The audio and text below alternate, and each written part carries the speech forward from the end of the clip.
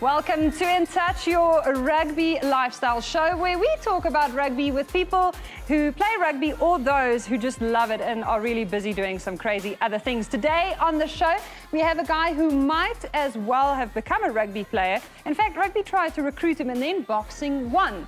These days, he's got quite a few things going, of which the main is the fact that he's got a very big fight next weekend, but he's also got some Super Brew tips for us, which is always handy considering Super Brew is showing all of us flames.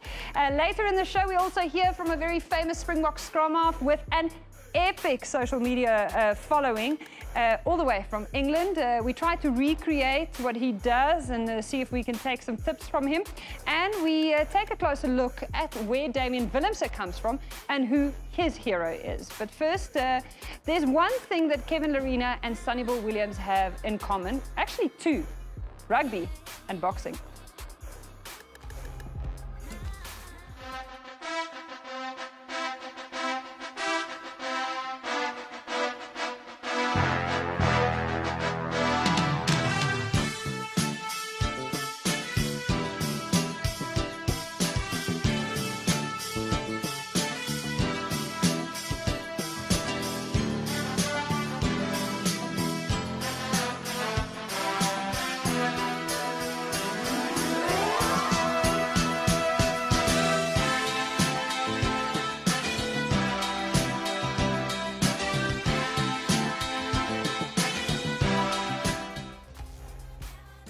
Sunnyball, aka Rocky Williams, just not taking himself all that seriously, which is always great to see. Welcome to In Touch, Kevin Lerena. Thanks for having me on the show. I feel like that music should still be playing. Stop the music.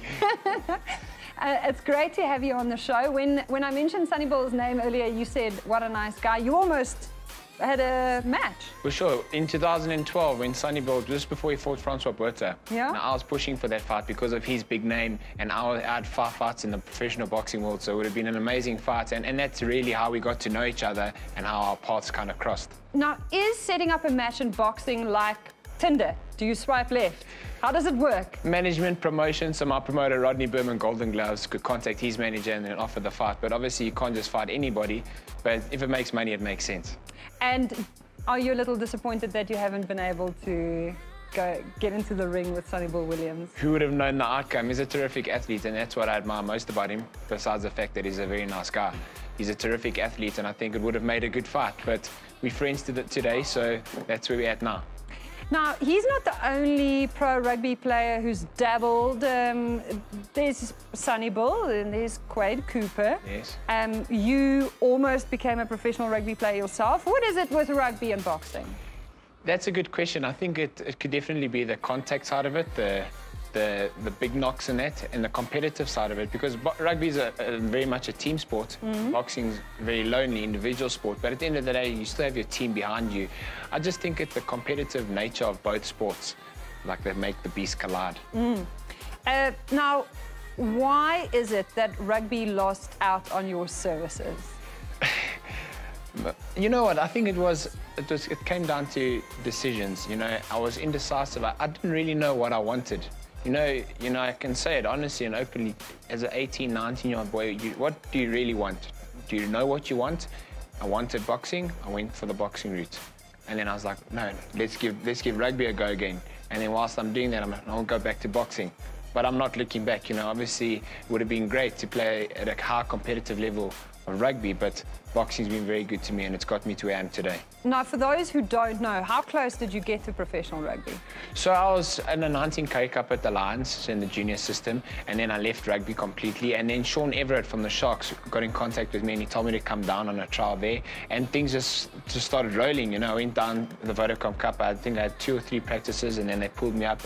John Plumley pulled me up to a Super Rugby practice, and then just how the ball got rolling. So in hindsight, a few of the players, Ryan Kenkowski, to this day says to me, I'm an idiot for leaving. You would have played. I said, would have, could have, didn't. So it is what it is, you know. Boxing's been good to me, and it's got me to where I am today. I'm very grateful. Yeah, no, I mean, it's not like boxing has let you down or you let boxing down in any way. Have you managed to recruit some boxing fans out of that rugby scene that you left? Most definitely. I think with any sport, you're going to have your fans and the people that maybe aren't such fans, but that's what professional sport's about, the people that support you, and not to say the haters, because they motivate you. So I think you do pull across the rugby fans to boxing and vice versa. I think sport in general, if you can become a sporting icon and be successful, you know, and rub shoulders with top individuals and top athletes, then all sports grow together. So you and Jessie are quite tight chummies, Jessie Creel. Yes. What is it that you guys have in common besides the fact that you are incredibly hardworking athletes? Most definitely. You hit the nail on the head. I'd say hardworking athletes. Maybe I'm not the most talented, but definitely hardworking. And there's a drive. You know, I know Jess from when he was at Maritzburg. I went to Care, so you know we're playing through the same system. You know, and hard work. And I think the biggest thing is drive. You know, if I look at Jesse, Dan as well, there's a drive behind him. You know, if you want to be successful, talent's one thing, and there's many people out there, there's numbers of talent. But I think you just got to have the X factor, but also the work ethic to take it to the next level. It's obviously an interesting move from a team sport like rugby into an individual sport, a bit like, you know, like golf, boxing, tennis. Those are sports where you don't have the backing of teammates, you know, kind of carrying you when things are bad. Who do you rely on? You kind of, you know, you got to rely on your team, your trainer, your teammate, your boxing teammates, your life at home, your family. The reality of it is, you know, with rugby, don't get me wrong, if you lose on the weekend, this is the way I view it. If you lose on the weekend, you can come under scrutiny from the media. Maybe individual players get scrutinized. That's just the way media goes, or the fans go. But next week they can have the best game and they're back on top again. Which is the nice part, I think, of rugby, you know. It's a hard part when you're losing, but when you're winning, everyone loves a winner. Boxing, the same thing. But when you lose, that loss is on your record for eternity, and I think people write you off in boxing. When you lose, they write you off to a point. You know, if you lose gracefully and you lose well, I don't think there's a way to lose well, but if you lose well, there's kind of hope. But that loss is still on your record, and it's very hard to come back from them. And I suffered a loss early on in my career, but it's got me to where I am today. So it's important sometimes to also just brush yourself off and get up. Get off the canvas, get up and keep moving forward. Now, Jessie isn't your only famous rugby friend. There is another certain very famous rugby friend who sent Kevin a message, kindly enough, all the way from the United Kingdom, former Springbok, Francois Hougaard. Kevin, my boy, yeah, where do I start? Yeah, we've had quite a special journey together. We've been through some special times together. Yeah, I just wanted to say all the best in your up and coming fight. Yeah, I wish I was there in person. I can remember going to Azerbaijan with Gav, your brother, and Gina, and yeah, witness you make history, and you know, just the special feeling and the joy of seeing your friend, you know, succeed was really, really special. So yeah, I'm sad that I can't be there for you. I really wish I was. I'm really, really proud of you as a person, as a father, and as a friend. You know, you've come a long way as a professional boxer, and you're certainly a very special friend to me. That's why I'm saying I wish I was there to support you. And I know there's going to be a lot of special ones like Azerbaijan, where I can be there and cheer you on and just show you how proud I am. But all the best, my boy. I'm proud of you, and I love you, my boy. How do you feel? Sure. Overwhelmed, eh? That's an amazing message. You know, me and Francois are tight, and the fact that he's been in the UK, we haven't seen each other as much, but he made the trip all the way over to Azerbaijan to watch me fight. I think he had like a short space of time off. Yeah, that's a friend's all about, eh? Good guy. Very good guy. That made me smile. That made my day. That made my day. How did you meet? So Francois, I met him in Cape Town in 2011. I just turned professional, and like kind of spoke about rugby, you know, and then the boxing, and then we kind of just hit it off, and we are friends ever since, you know. But I'd say like the last 4 years we became very tight. You know, obviously when he went through his highs and lows in rugby, I was there with him, and then he was there with me when I went through my highs and lows in boxing. And I think that's just, it's a friendship. We've got a friendship that not many people have. You know, we don't talk every single day, but when we do talk, it's like we haven't not spoken for a long time. The one thing that you have in common with Francois and many rugby players is the fact that you face serious injury every time you go into the ring. How do you deal with that? You know, I think the biggest thing is your recovery. And that's what I've learned as I've gone on in the sport, is how you recover. The most important thing is recovery, and to prevent those injuries.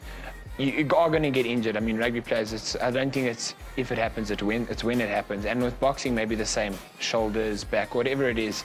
But how you come back after that injury, being diligent in your rehab, you know, being patient. That's what my injury taught me, was a hell of a lot of patience. I thought I'm going to be back in 3 months, 12 weeks, no, 5, 6 months on the sideline. This makes you hungry, but it teaches you a whole lot of patience. You had a shoulder operation? Yeah, my rotator cuff repaired and my labrum. And that was after the Azerbaijan fight. That sounds like a rugby injury. It probably was. Rotator cuff. Rotator cuff, probably from rugby, and boxing just aggravated it, because boxing is very shoulder-based, all the impact on the shoulders. And I think that's the thing that attracts people to both rugby and boxing, is that there is this high stakes, but also a bit of high glamour that goes with it. All eyes on you. And Francois seems to be the kind of guy who really does well in the social media scene. Have you been taking some tips from him? Always take tips. You know, before we became very good friends, he was somebody that I aspired to be like. I aspired to be like him. He came onto the scene. He was young, fiery on the wing, played scrum. He hit the rugby scene like a storm. And obviously, when our friendship, when you become friends with someone, you know, you forget about that kind of stuff. But if you're looking at it on a social media point of view, terrific. The way he pushes his brand is phenomenal, and I can take a lot from him and learn a lot from him. And that's what I wouldn't say I've tried to do it, but I'm Kevin Lerena, you know, and he's Francois Hougaard. Yeah. But in my own right, I try to push my brand, and I think it's very important, especially in individual sports. How different is the Francois you hang out with from the one we see on Instagram? I wouldn't say it's different. That's Hokie. Hokie's, you know, he's an out there guy. He's got the best style. Like, if you need style tips or what to get, phone Francois. He's going to help you, you know. But at the end of the day, I don't look at that kind of stuff. I look at him as a person, humble. He's a good friend, somebody I could trust, somebody I could rely on, and that's how I see him. So behind all the social media, the glitz, the glamour, the fast cars, he steps out there on the Saturday, he runs onto that field and he has to perform. The same with boxing. But behind all the glamour, when you step under those lights, you've got to perform, and that's the bottom line. And so that's why I respect him as a person as well. And do you also love cars as much? I'm not such a big car fan. Because he's really into cars. Yeah, he is. I mean, that is an extreme love for cars. That is. Look, maybe one day I'll get there, but for now, we're looking at the finer things in life, maybe property and that kind of stuff. But cars are great. Everyone likes to drive a nice car. I don't think anybody can say, I don't want to drive a nice, fast car. But he takes it to the next level, and that's what we love most about him. Yeah. Look at that. That's a social media post that creates hype. Yeah. And that's why he is where he is today on that platform. But you cannot, I always say to people, you look at that, but you cannot take away the fact that's a terrific athlete, a great rugby player, and that's how he's managed to like bind it all together. So I think if you can bring the two together, you can work with something. So Lala Hirayama took the opportunity to go recreate, take a few tips, see if normal people like us can live the Hougie lifestyle. Now, as I'm sure we all know, Francois Hougaard is not just a great sports star, but also an incredible influencer. Listen, he knows exactly what it takes to make the perfect post. So, I'm up for the challenge. How hard can it be? We are out in Midrand right now at Ultimate Heli, and this is attempt 1 of being Francois Hougaard cool. Let's go. I think it might have been a little bit lower. There we go, there we go. It's all about the angles. It's all about the angles. Okay. All right, now I'm going to turn on the Francois Hougaard swag. They make this look so effortless, but being a superstar is hard.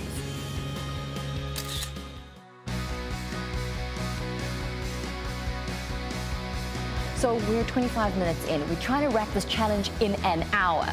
Look, it's not as easy as I thought it would be, but nonetheless, we're down the road. We're in Sandton at Harley Davidson. We saw a really cool photo on Francois' feed of him on a bike. Let's try and recreate it. I'm not going down without a fight. Let the Instagramming continue.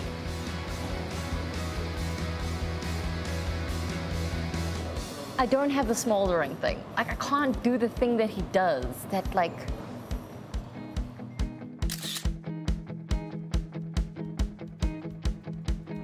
So this is the photo we're trying to recreate. Probably not as good as it, but that's okay. Luckily, we're next door from Harley Davidson. The good guys at Land Rover have decided that they're going to let us take one of these cars and use it for our picture.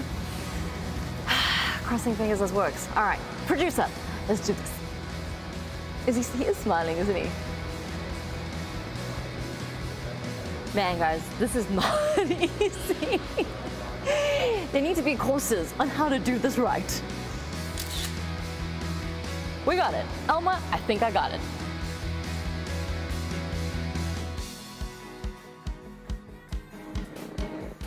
I'd say that's a 10 out of 10 attempt there. 10 out of 10 from Lala. Well done, Lala Hirayama. Now, you, Kevin, are known for the boxing, but there's quite a lot that you're busy with outside of sport, which is interesting and inspiring at the same time. Sure. Why are you such a busy guy, and how do you balance it? Sure. You know, I'd say balancing or juggling, one Yeah. of the two. You know, obviously my main focus is boxing and my training and winning fights. But I've got a big passion for emergency medicine. One, my two very good friends, three good friends are involved in it. One's a CEO of Necare, the other one's a MD, Managing Director of Emerging Med, and COO. So we all get along well, and they pulled me into it. And it's something I'm passionate about, saving lives for me. You know, people go, but you're a professional boxer, you're a world champion. You know what? That's one part of me. Another part is saving lives and giving back. And also, there's life after boxing. So there's a plan for me, and there's life after boxing. And when I retire from boxing, I'm not just going to sit back and do nothing. There's things I'm passionate about, like security and close protection. And that's the route I want to go in, combining the two.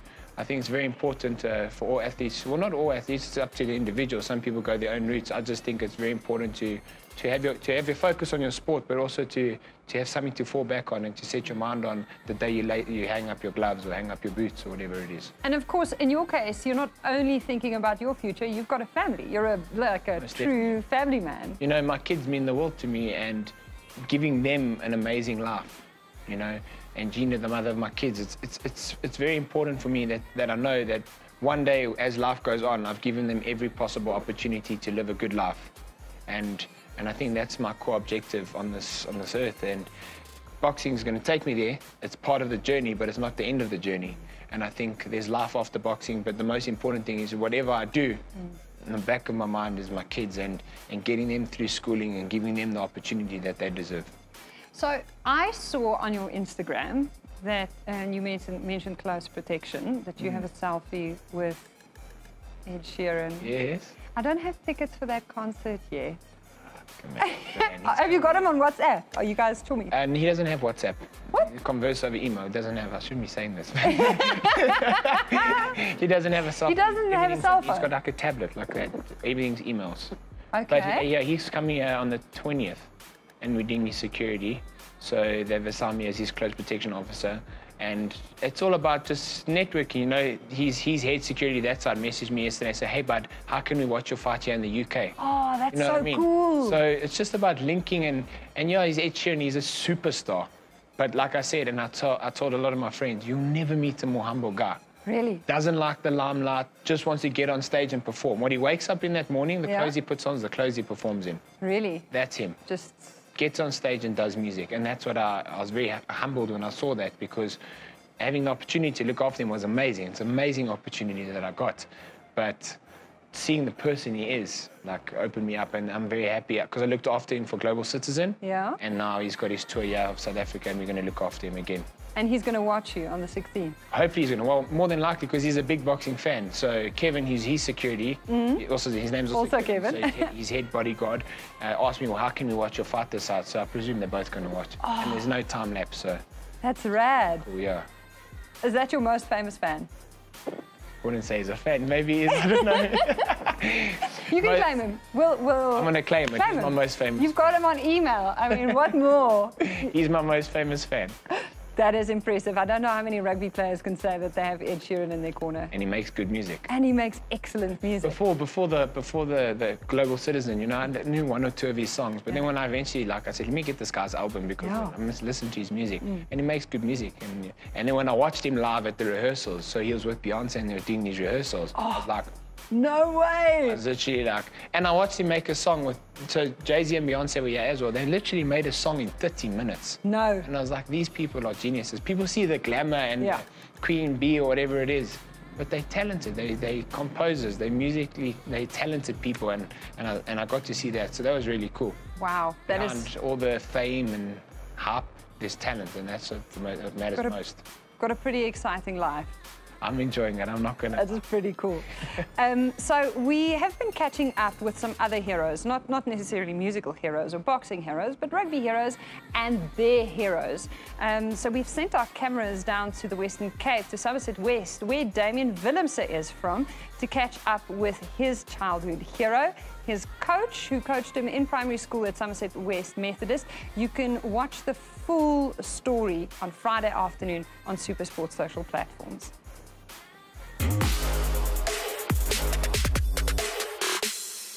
Yeah, I'm very humbled. I can almost see the tear here. But to be honest, I'm very honored to have so much respect from such a great player. There are many players that I've coached, and to be called a hero by Damian Willemse to me is just awesome. Beautiful story there, the pride of Somerset West. So make sure you keep an eye out for that story on Damian Willemse and the guy who was his hero. Now, speaking of heroes, the superheroes are in action this weekend. The Bulls are playing the Sharks, and this is such a tough one for me to call. It's Black Panther and Captain America in action at Loftusversfeld. You were at the Sharks Academy, but you chummies with Jesse Creel. Yeah. Isn't this incredibly hard to call? It's a tough one, and as a young kid, I was a fan of the Sharks, but these local games are like the hardest games to call. But I'm going to stick my neck out. I'm going to go the Bulls by 10. Captain America by 10. By 10. Captain America by 10. So make a note for your Super Brew. And then the other one that I'm also battling with, Lions Jaguares. Now, the Lions clubbed the Jaguares in Argentina first round of the competition. But since the Jaguares beat the Bulls and the Blues this weekend? It's a tough one. The Jaguares are a dirty side, but we stick our neck out. We've got to go local. I didn't say that. We've got to go. And listen, my father's Argentinian. Oh, really? So yeah, maybe that's the fighting side. But I'm going to stick my neck out. I'm going to go for the Lions. Lions by? It's going to be close. Close. 5-10. Let's go 5. 5. Lions by 5. Okay, Joburg boy through and through. So some local Super Brew predictions from you, and then the small matter of your fight coming up. Tell me about this and how important it is. Obviously, it's my first fight since my shoulder operation, so when I step through those ropes next week, Saturday, it would have been 8 months since my last fight. And I'm defending my world title, which I won in 2017. So this will be my 4th defense against Arthur Mann from Germany. He's an undefeated fighter. But I know I've got business to take care of, and we've got bigger things on the horizon, but I'm not overlooking him. He's a tough competitor. It's going to be a hard fight, and I just look forward to it. I mean, this is what I enjoy, stepping into the ring and putting on a good show for the fans, for the rugby fans now, for the boxing fans too. Yeah, so this weekend you're watching rugby. Next weekend you're going to recruit some of those Bulls and Sharks. Watching rugby in my change room. Are you? Yeah, so that we have these TVs in the change room. Yeah. It's almost like a hotel room. Yeah. Where the boxing is, and I always put on like the rugby, because when I fight in March, April, it's like Super Rugby season. Yeah. So I'll be watching the rugby while the other fights are on. Just watching some rugby, watching the other fights, and then when it's time to warm up, then it's gloves on, switch on. Awesome. Well, thank you so much for coming in. Thanks. It was lovely to meet you.